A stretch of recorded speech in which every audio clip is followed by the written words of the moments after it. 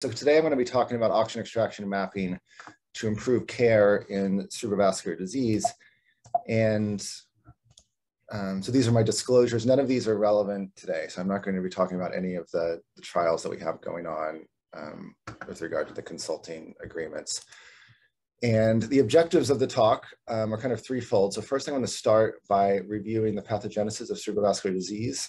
And the way that we usually think about this, and where most of the work is focused, is on vasculopathy.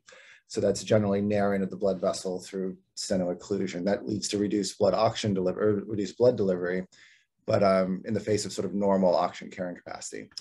And then what I'm going to talk about is a little bit about anemia, or mostly about anemia, I should say. And that's kind of the opposite. So that's actually normal blood delivery in many situations, but reduced oxygen carrying capacity. And since this is a sort of imaging cerebral physiology group, I'm going to talk about really imaging physiology in the presence of anemia. So and really specifically sickle cell disease and some of the exciting work that's going on, both that we're doing as well as at other groups. And I'll focus on evaluating treatment responses. And this is kind of an exciting time in sickle cell because we have different disease modifying and curative treatments that are becoming available. And imaging stands to really show how those treatments are working and how you can triage patients for those treatments. I'll talk a little bit about some novel mechanisms of oxygen delivery in sickle cell disease.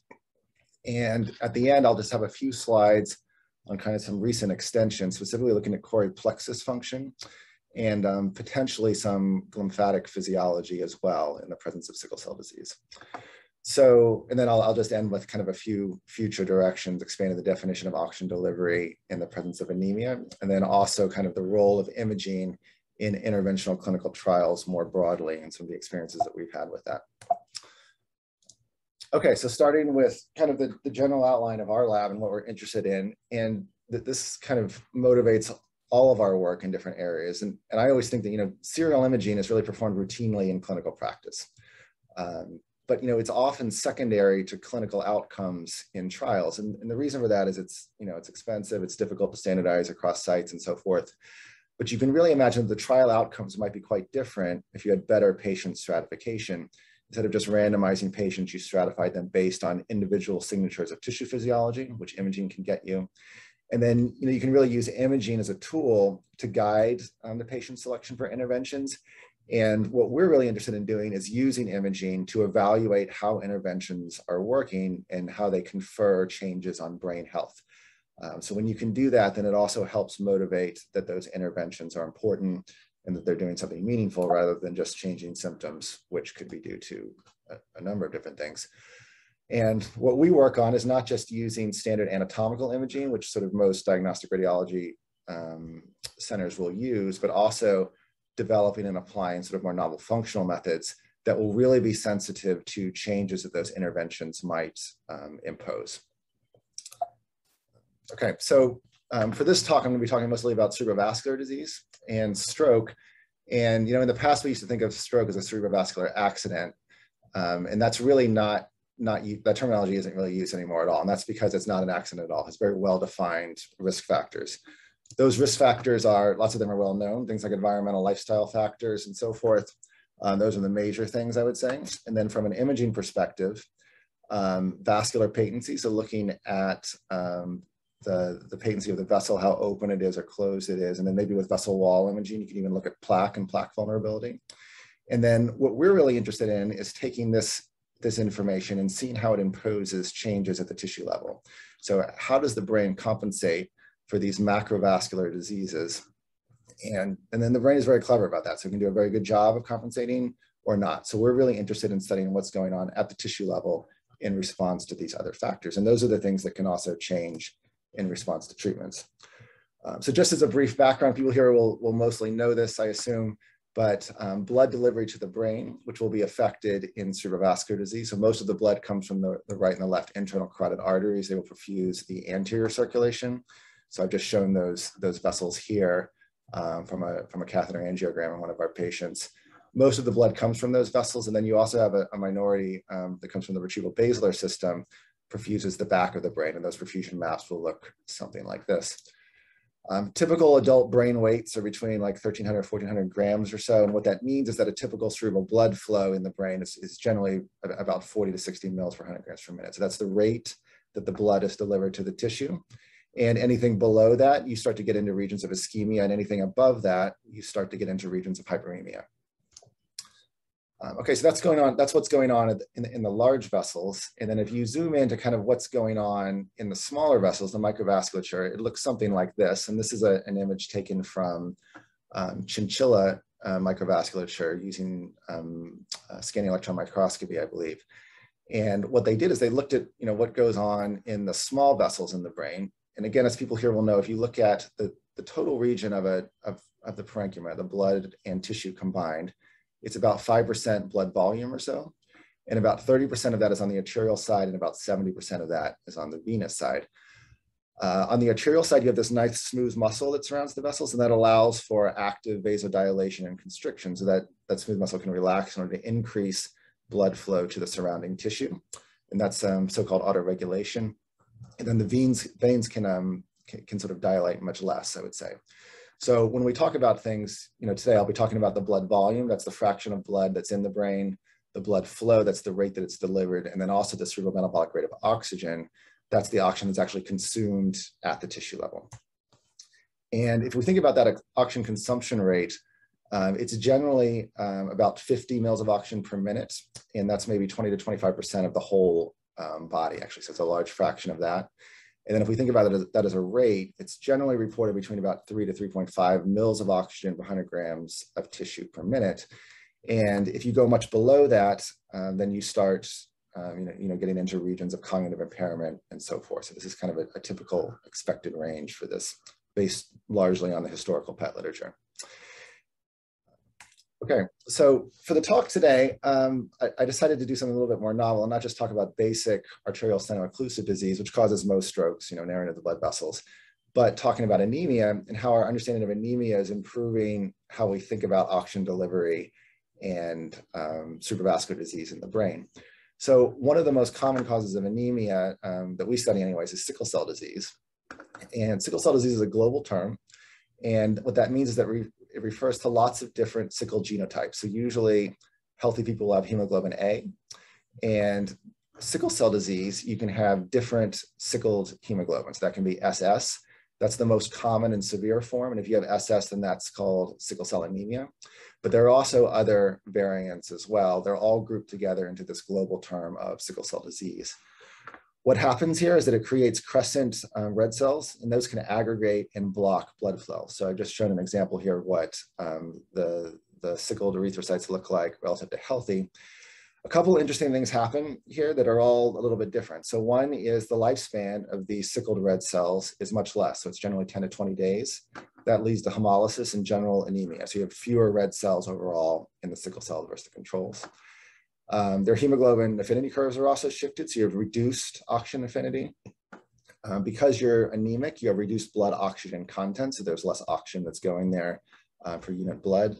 And then also these cells can aggregate in the microvasculature, and they can lead to steno-occlusions. They can also, also block pathways throughout the arterioles and the capillaries.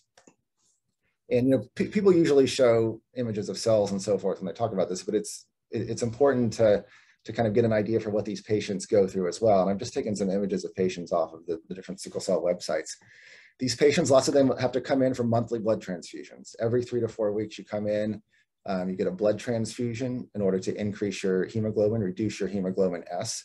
That leads to iron overload, it's expensive, leads to infection.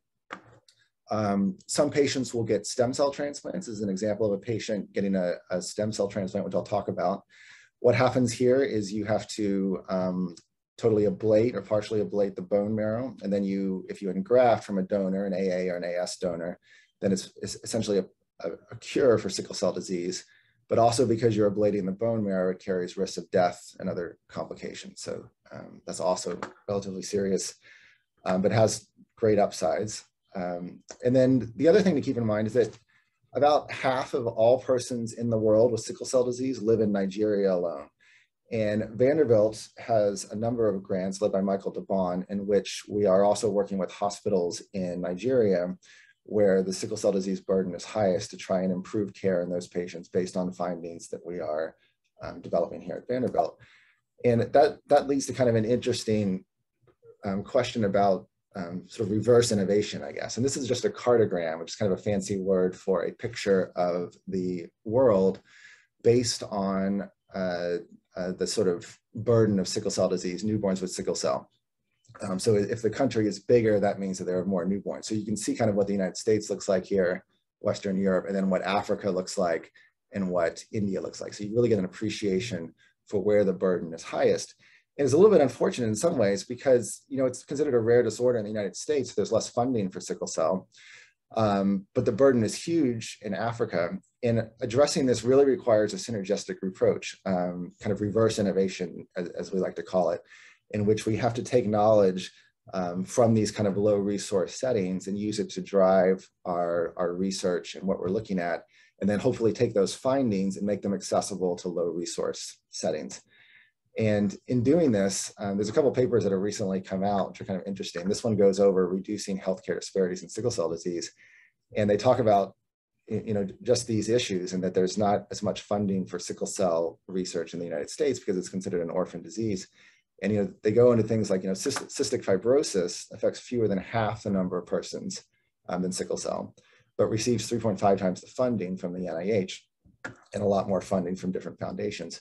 And that's important. You know, the developments that you get in these conditions really depends on the funding that you get. So I think, so these slides are just kind of intended to grow a little bit of awareness for sickle cell and hopefully the synergistic approach that we can have for developing treatments here in sort of higher resource settings and then translating them into lower resource settings.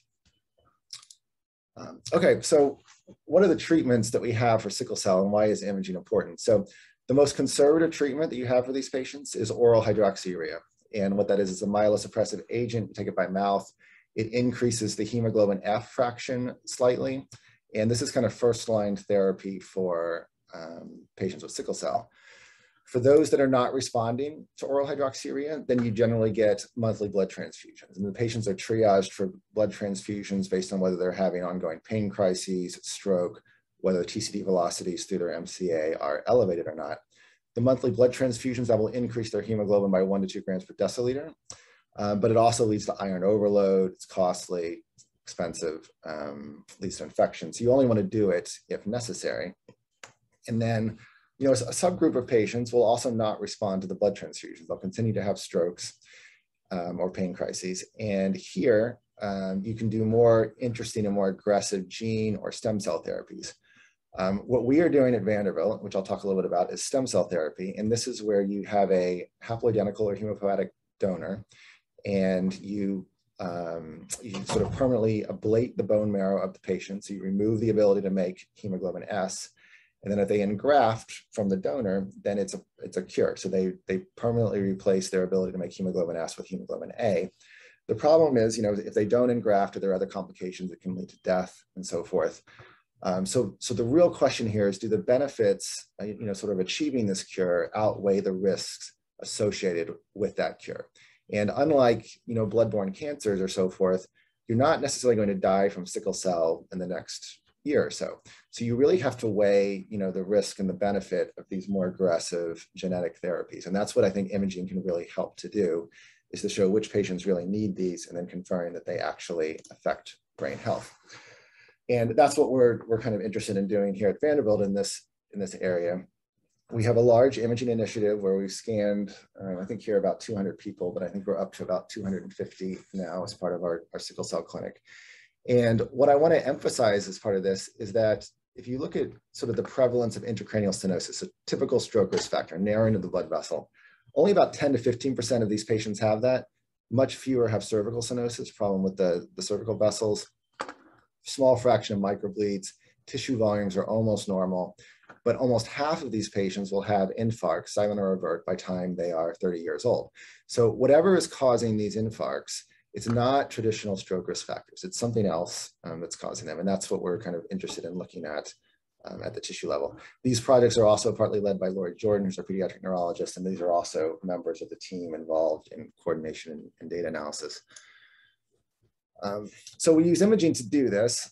we have gotten a very small minority of resistance doing MRI in sickle cell disease patients because there's been a paper published in 1986, I believe it was, in investigative radiology, showing that hemoglobin S red cells will sort of align preferentially in a magnetic field.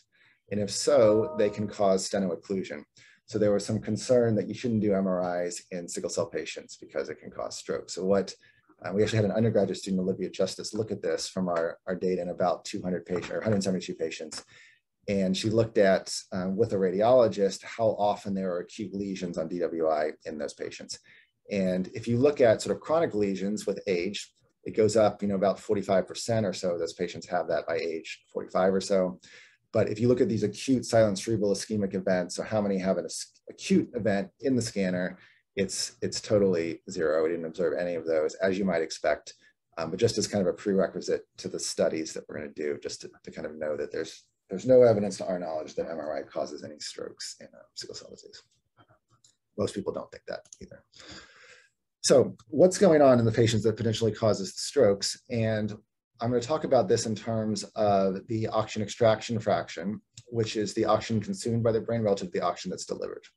And the oxygen that's consumed, that's the cerebral metabolic rate of oxygen, so maybe 3 to 3.5 mils of oxygen per 100 grams tissue per minute. And then the oxygen delivered, that is the product of the cerebral blood flow, how much hemoglobin is in that blood, and then how much oxygen is bound to that hemoglobin.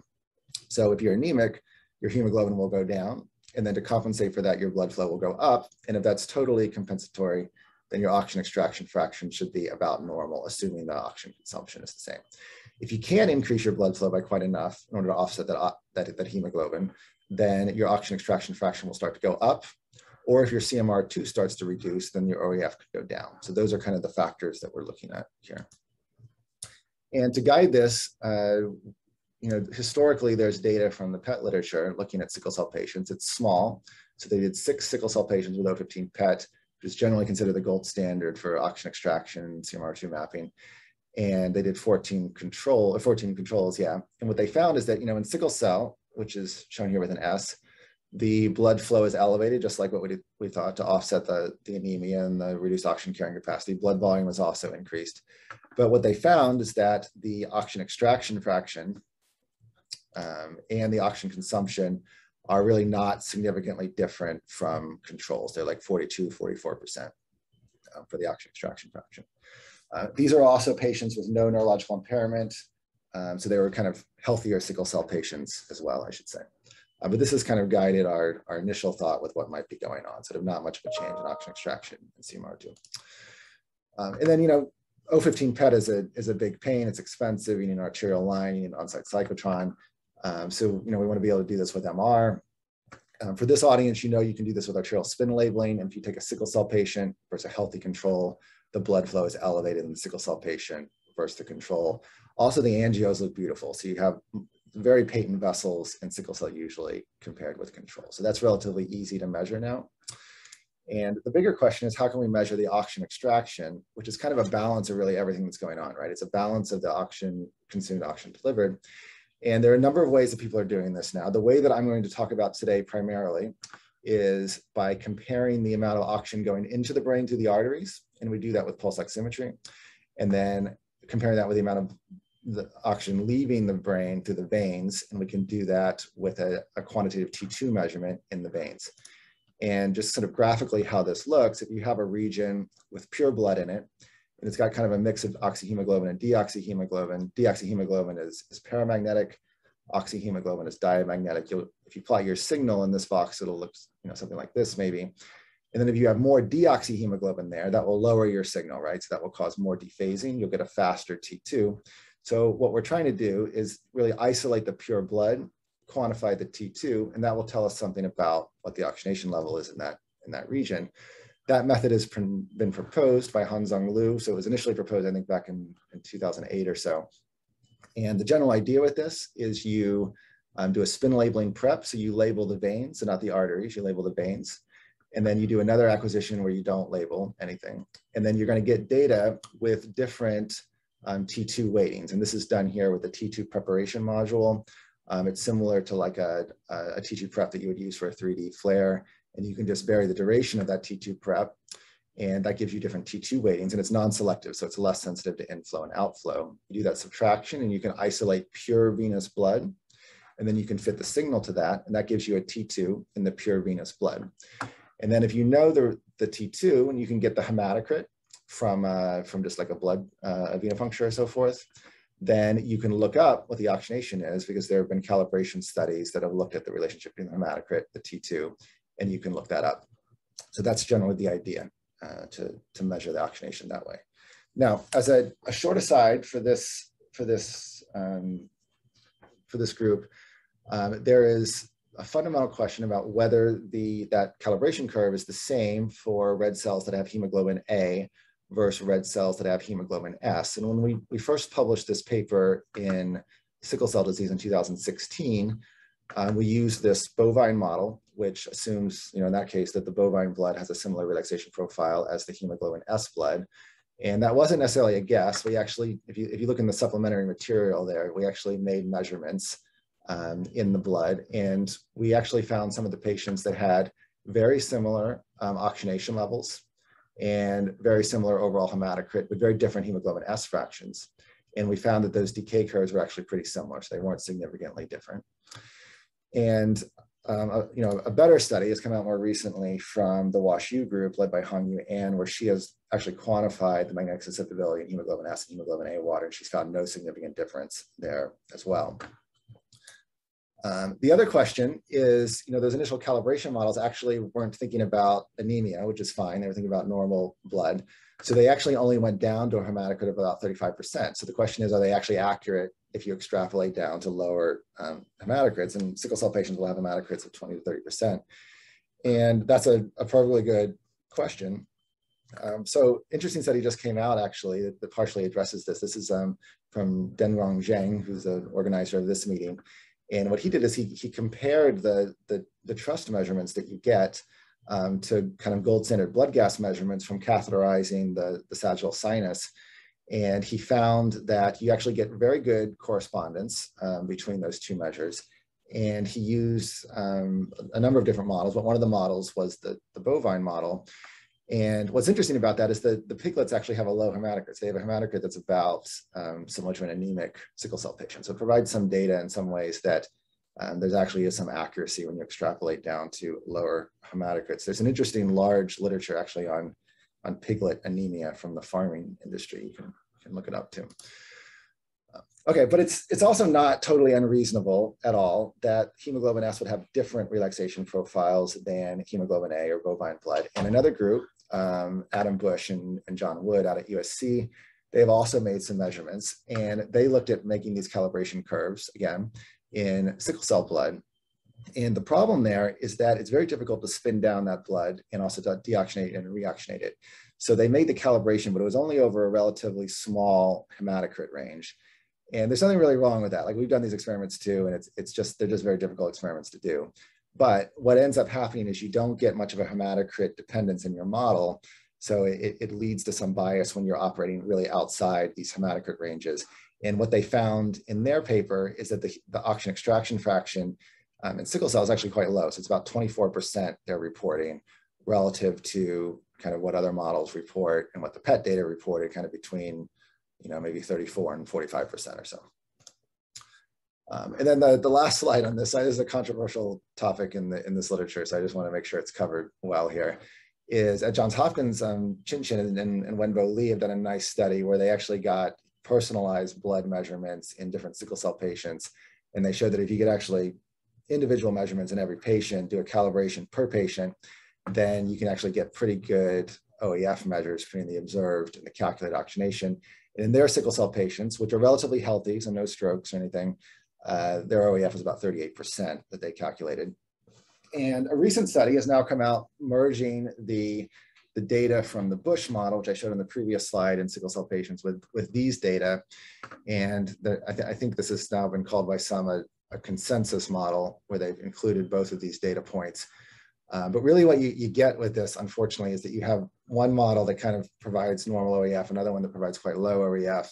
And then if you merge them, you get something kind of in the middle. And if you actually this wasn't done in the paper, but if you kind of stick on where the curves are for these different plots, like for the Lee study, you kind of have the black dots here, and then you can see for the Bush study, it's a little bit flatter. Same thing here. So they're kind of a merged model, but the models kind of show things that are a little bit different, unfortunately.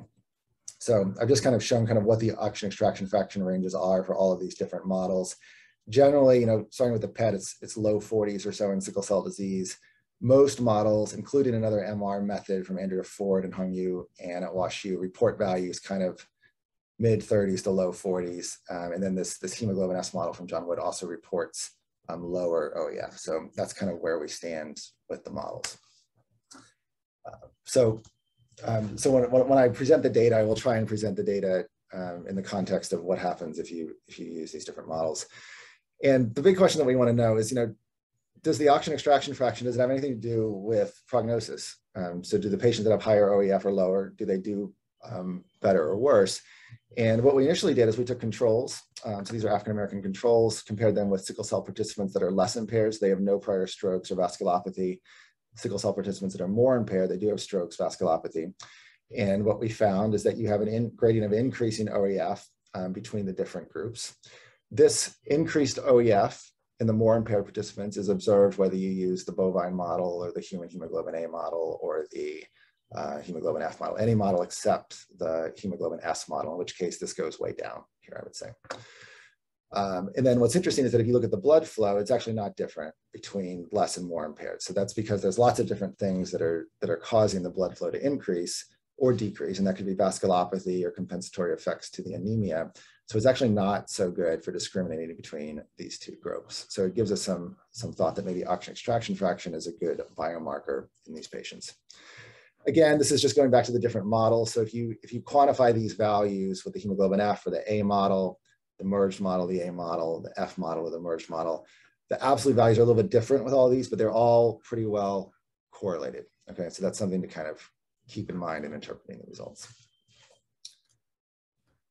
Okay, so if the OEF in the blood flow are elevated, potentially pathologically, or they're reduced, then you would expect that a treatment such as a blood transfusion, which will increase the hemoglobin by a few grams per deciliter, will affect those parameters. And that's what we looked at as well.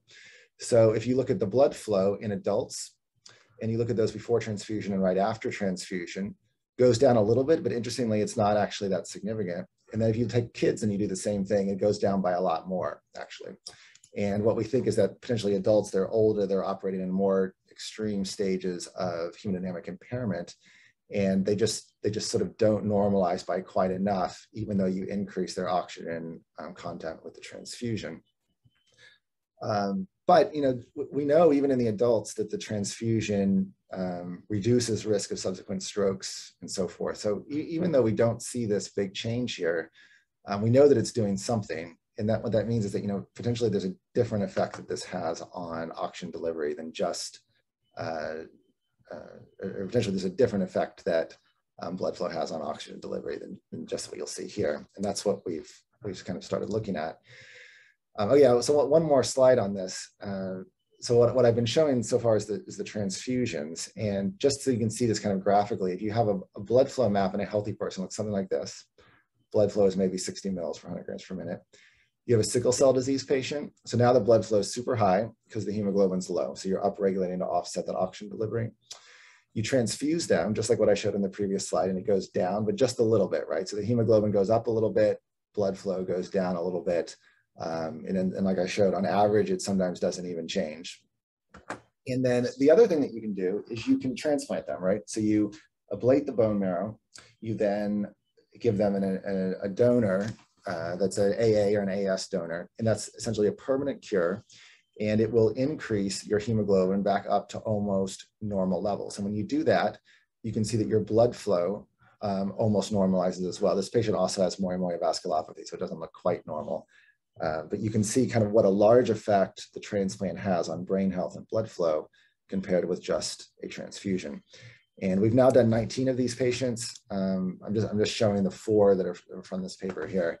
But what we see in all 4 of them before and after the transplant now is that you go way down in your blood flow, and your oxygen extraction fraction also goes way down. Okay. So what are the reasons why the patients might be doing better when they get the transfusions, but their blood flow isn't changing by all that much on average? And what we started noticing in these patients is that if you look at their ASL signal, lots of them have these kind of really bright dural hyperintensities on the ASL. And people here will probably know what this is due to, but generally what happens is if you have an ASL experiment, you're going to label the blood water. So everything coming in is going to be inverted. So your magnetization is going to be low now. So the opposite of M0 will come in. There will be kind of good exchange in the capillaries. Water that ends up or starts in the tissue will come back. And that water will have a similar magnetization as if you didn't do anything, right? So if you subtract these two and you look at the veins, then you won't see much signal in the veins. And that's what we usually see about in ASL experiments with typical labeling parameters. But suppose, the blood's coming in at super high velocity because they're anemic, they have high blood flow. So now the blood's coming in very quickly. The exchange process is a little bit off in the tissue. So some of that water moves straight through into the veins, and that will lower your magnetization of the veins. And if you compare that with the control, you now have some bright signal here. And this is what we think is probably happening in these patients. This is what this looks like if you look at a few of them. So this is a person that has really none of this effect. So a couple axial slices here, you don't see much in the sagittal sinus. You can then take a patient that has a little bit of an effect. So you can kind of see it starting up here. You can see it in sort of anterior part of the superior sagittal sinus. We give these people like a score of 1 or so initially. We have an ordinal scoring system for this. We can also calculate the signal there. And then some people have it really bad. So you can see it going all the way down to the confluence of the transverse sinuses, the torcula down there. And you can see it, quite bright here as well. So we have this kind of ordinal scoring system that we started looking at there. If it is due to accelerated transit time, then you would expect it to scale with the flow velocity. So we've measured flow velocity with phase contrast. You can see that when they have this effect, it's higher than when they don't. Does that make sense? Also, it increases with the cerebral blood flow. So it makes a lot of sense that it has something to do with flow velocity in these patients. So how might that affect oxygen delivery and oxygen consumption? And this is just a theory, so it's not totally shown yet. But we have blood that comes into the arterial system, into the capillaries. There's restricted exchange, it moves out, and your venous oxygenation is usually about 60 to 70% or so on average. If you have hyperemia, like an anemia, you got a big blood flow coming in, it's possible that now the blood volume is higher, the blood comes in, but it still moves kind of at a reasonable rate through the capillaries where you get normal oxygen delivery. But suppose that it's going so fast through here that the red cell spends less time in the capillaries, and the time, the ability of your red cells to offload oxygen partly depends on the amount of time that they spend to traverse the capillary bed. So this time is too short, then it's possible they don't have quite enough time to deliver their oxygen, and you actually get reduced oxygen delivery even in the presence of hyperemia. And this may or may not occur, but it does seem to be the case that there is accelerated transit. So what does it look like if you measure the oxygen extraction fraction with these people? Well, on the left, if you look at the blood flow in this sort of hyperintensity score, so again, the bigger scores here are indicative of faster flow, most likely. And here in the controls, there's really no effect here, and nobody has kind of extreme shunting effects. And then if you take the sickle cell patients, you can see that there's this gradient of increasing blood flow with increasing shunting effects. If you then look at the oxygen extraction fraction, you see the opposite. So you see that as the shunting effect gets higher, there's kind of this gradient of decreasing oxygen extraction fraction in those participants. So, that's just kind of correlative. It would be interesting to know if you gave them an intervention, whether it changed these things. And we've had an undergraduate student, Tana De Beer, who's been working on this too. So she's been looking at the patients before and after transfusion, and then also not on a transfusion. So just kind of scanned at 2 time points. And here you can see the blood flow is kind of stable. And then if you scan them before and after transfusion, you sometimes see that there's a hyperintensity here, and then it goes away or reduces after transfusion. And these are just the results of that study. So if you look at the cerebral blood flow on the patients not on transfusions, it actually doesn't change very much. It's about a month apart. And then if you look at the patients on transfusion, you can see that the blood flow reduces after transfusion on average in these participants. And then if you look at the flow signal, so this is now in the dural sinuses, so this kind of shunting effect doesn't change too much when they're just on hydroxyurea. There's no treatment or no change in treatment. And then when you give them a transfusion, you can see that also reduces. So the sagittal sinus signal reduces on transfusion. So this is kind of historical data as well. Just as a quick aside, we do this in a better way now. So we didn't know we were going to see this 7 years ago when we started the study. So we've now changed the protocol, or extended the protocol, I should say, where we do a multi-delay ASL scan. And this is just what this looks like now as well, so you can get a feel for it. If you look pre-transfusion, different inversion times afterwards, you can see the signal starts to fill the dural sinus here, then it flows out, just like you'd expect.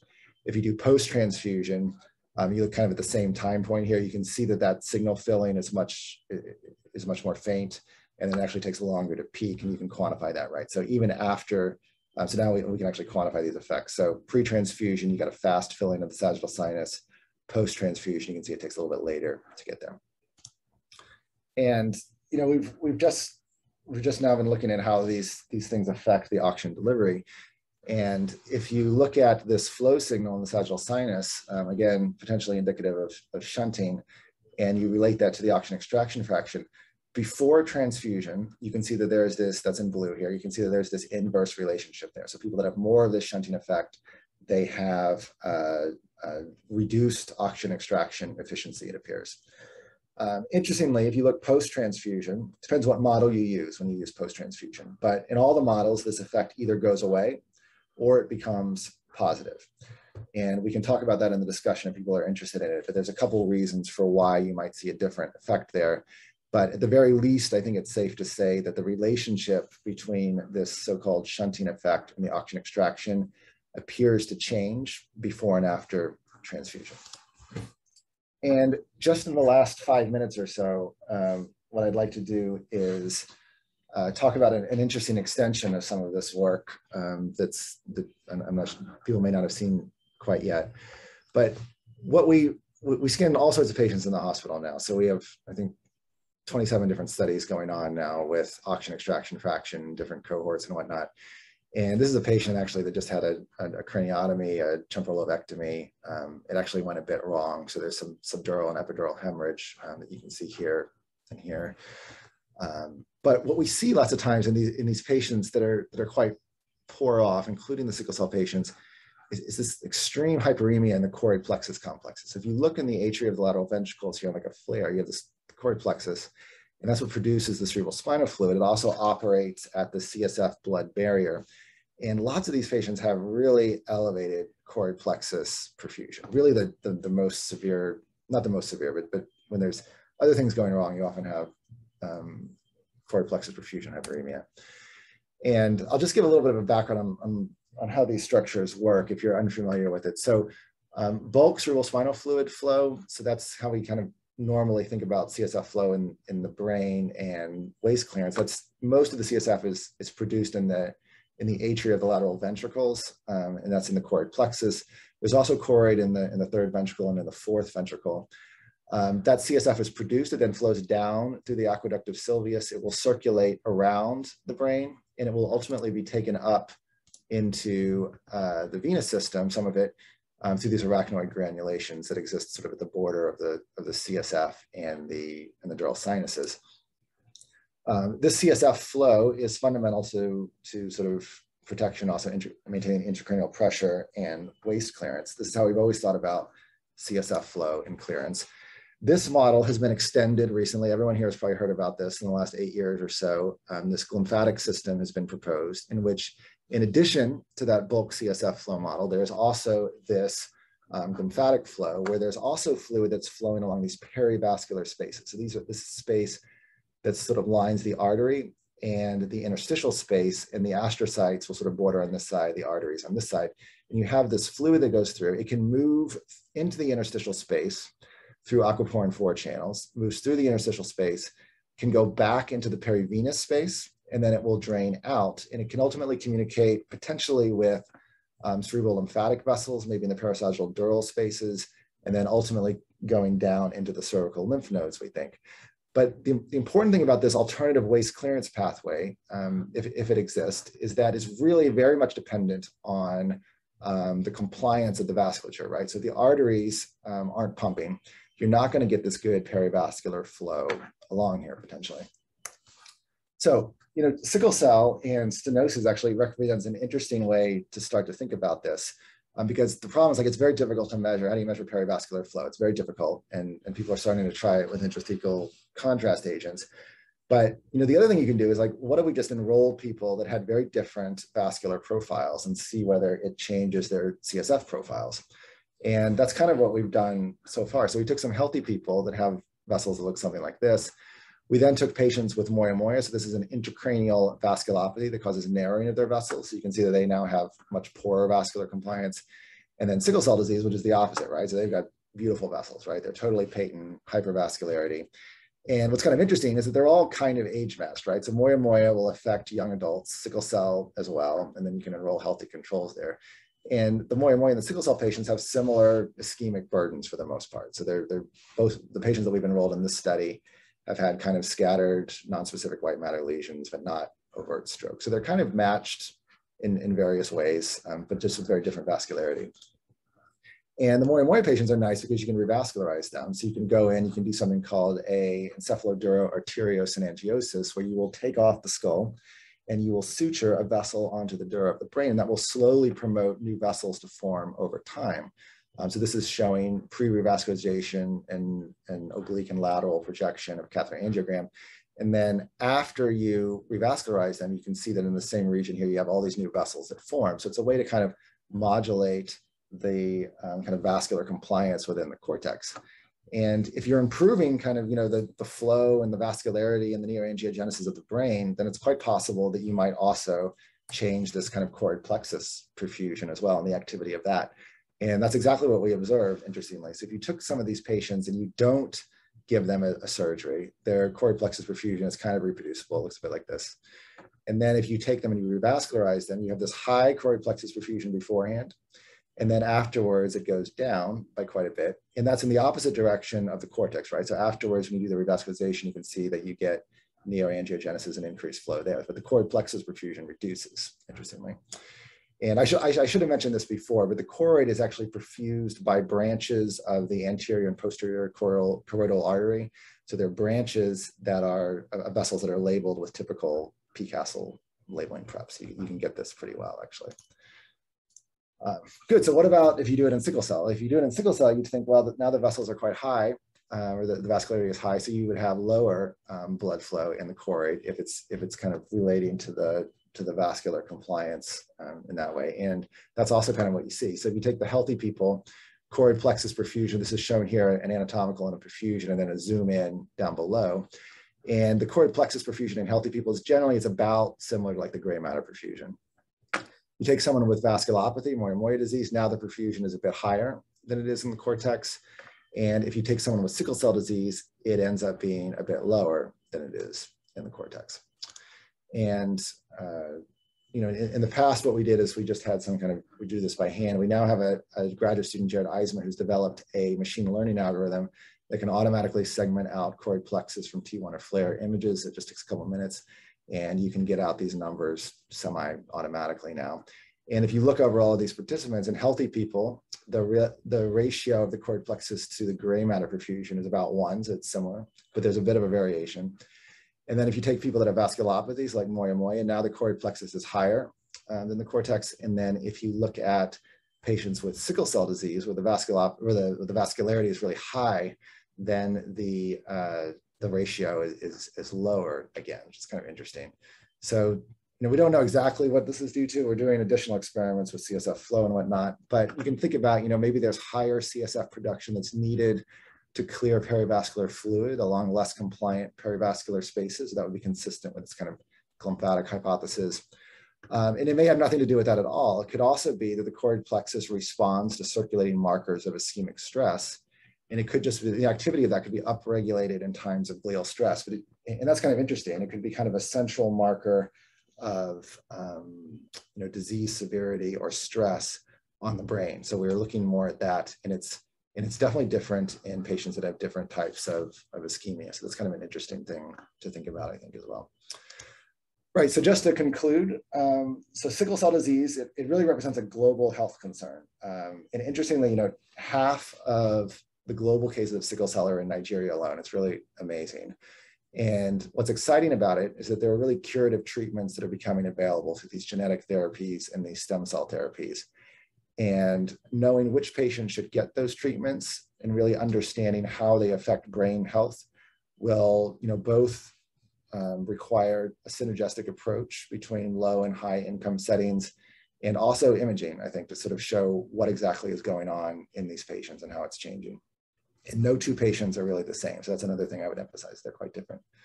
Transfusion and transplant therapy. So I talked a little bit about that and how blood flow can reduce following, especially transplants, but less so maybe with transfusions. And the idea there is that, maybe the transfusion, part of what it's doing is it's changing the capillary transit time, and that will affect oxygen delivery to tissue, even in the absence of a sort of big bulk change in blood flow. So we're looking at that possibility as well. And then I talked a little bit about choroid plexus perfusion as kind of a central indicator of ischemic or glial stress, both in vasculopathy as well as in sickle cell. Good. So I'll go ahead and stop there. I want to thank everyone in the group for their help. Also you for your attention. And yeah, I'm happy to take any questions. Yeah, thank you.